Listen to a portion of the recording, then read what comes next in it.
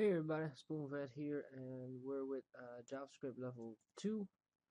And for this one, we need to put on our JavaScript, otherwise something won't happen.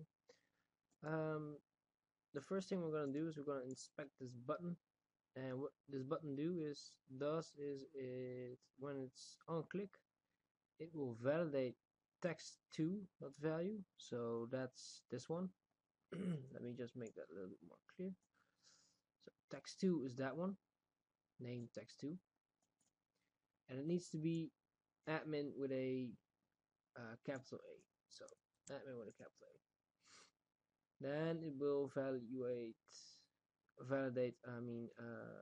text1, this password, and it must be equal to that one.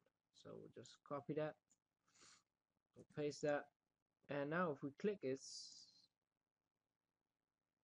oh no, I have to reload the page, of course. One moment. Right. So it must be equal to this, and we'll log in, and we're in. So yeah, there's not much more to say other than that.